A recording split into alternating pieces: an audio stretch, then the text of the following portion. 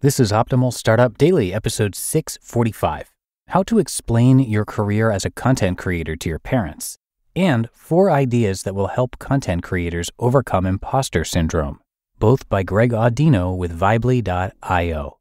And I'm Dan, I am your host and narrator here, and today I've actually got 2 posts for you. They're on the shorter side, so we combine them into one episode, and with that, we're going to get right to it as we start optimizing your life. How to Explain Your Career as a Content Creator to Your Parents by Greg Audino with Vibely.io. Every professional creator knows how difficult it can be to explain what they do for a living. Because this is a new, booming industry, explaining it to older generations can be even more challenging. Add the desire to be accepted by your parents to the mix, and you have a recipe for tears and confusion. So, how do you tell your parents what you do for a living, and better yet, sell them on it?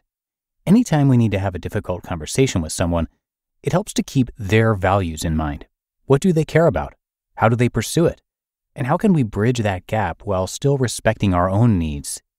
Every parent is different, but let's look at some ways to explain a career in content creation that will land with many of them. 1. Reassure them that you're surviving. Many parents hope that, at the least, their children have their bases covered. It's much easier for a parent to support their child's dream if they know that their child is still making ends meet, having a social life, and showering. Think about your responsibilities outside of creation and remind your parents that you're on top of them. If those responsibilities are valued by your parents, even better. If you've consciously abandoned responsibilities that are important to them but not important to you, it's up to you if you want to have a separate talk about those differences. 2. Compare it to building a business. Content creation might be new, but business building is not. Though not all parents have the entrepreneurial spirit, you are building a business, and they may be able to better understand if you present it that way. Explain to them how content creation is both profitable and helpful to people, the same way that any business would be. Remind them that this is simply a new way of doing business, thanks to the rise of technology, and that you're at the forefront of what doing business will look like in the future. And 3, show them the workload. Of course, parents want to see their children succeed, but more than that, they want to see their children putting forth effort and passion rather than being lazy and waiting for something to happen. They will really associate content creation with business building once you show them all the work that goes into it. If you feel it's appropriate, share your routine. Show them the hours upon hours that go into audience metrics, camera setup, brand deals, scripts, uploading, audience engagement, reviews, the way you educate yourself, and more. Why this conversation is beneficial to your career. Helping your parents understand your career is not only good for them, it's good for you. It's nice to clear the air and hopefully strengthen your bond with them and feel supported. Even if they don't respond favorably, you've spoken your truth and made an effort to better understand them. You've also reminded yourself of all that goes into serious content creation. When trying to explain it to people you care about, you might identify a few of your blind spots and realize ways in which you could be putting in more of an effort. Allow a conversation like this to push you to do your best work for yourself and for your loved ones. 4 Ideas That Will Help Content Creators Overcome Imposter Syndrome by Greg Audino with Vibely.io. As the amount of content creators continues to grow, so too does the risk for imposter syndrome. More competitors with more ideas means more people to compare ourselves to and more opportunities to see how we're coming up short. Let's look at 4 ways to shift our thinking about imposter syndrome so that we can better manage it and keep creating in the long run. 1. There's always somebody you can teach. Instead of focusing on those who you can't help, reframe your thinking to focus on those you can help. Even if you don't have the tools to help the masses, you likely have the tools to help somebody.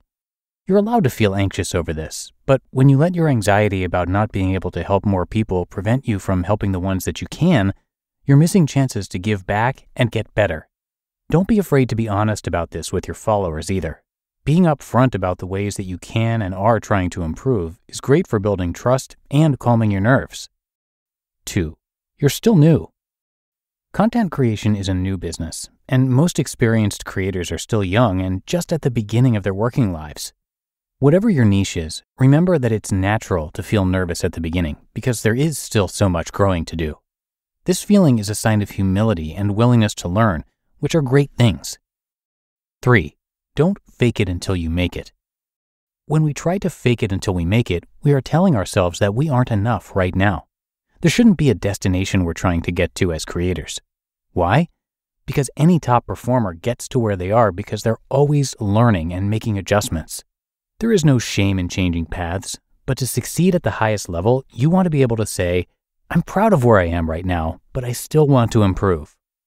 And 4, is it really imposter syndrome? If you're finding it difficult to apply the previous 3 ideas, ask yourself if you might suffer from general feelings of inadequacy instead of imposter syndrome in particular. Some helpful questions might be, am I dissatisfied with other big parts of my life? Am I constantly defending myself? Do I often tell lies to protect myself? Do I allow myself to listen and learn when arguing with people, or do I always have to be right? If you answered yes to several of these questions, then you may want to talk with a counselor about how to better understand these feelings and work with them. Pivot your thinking to beat imposter syndrome. Just like anything else, imposter syndrome comes with good and bad. We all have a negativity bias that makes it easier to focus on the downsides, but we can choose to challenge that. If you're not making the effort to pay just as much attention to the people you have helped, the skills you have learned, and the ways you're excited to improve, you're not giving yourself a fair chance to be satisfied with your work. You just listened to the posts titled, How to Explain Your Career as a Content Creator to Your Parents, and 4 Ideas That Will Help Content Creators Overcome Imposter Syndrome, both by Greg Audino with Vibely.io. And thank you to Greg. Greg Audino is a Rhode Island-born certified life coach and graduate of Goucher College. As an actor, he has had principal roles on shows like Westworld and NCIS. As of 2020, he became the host of Optimal Relationships Daily here in the Optimal Network. On that show, he reads content to you covering all types of relationships, and then also Optimal Parenting Daily more recently. So definitely check those out. You can always search for Optimal Living Daily in your podcast app to find all of our podcasts. But that's going to do it for today's episode. I thank you for being here and listening all the way through, and I'll be back with you tomorrow, where your optimal life awaits.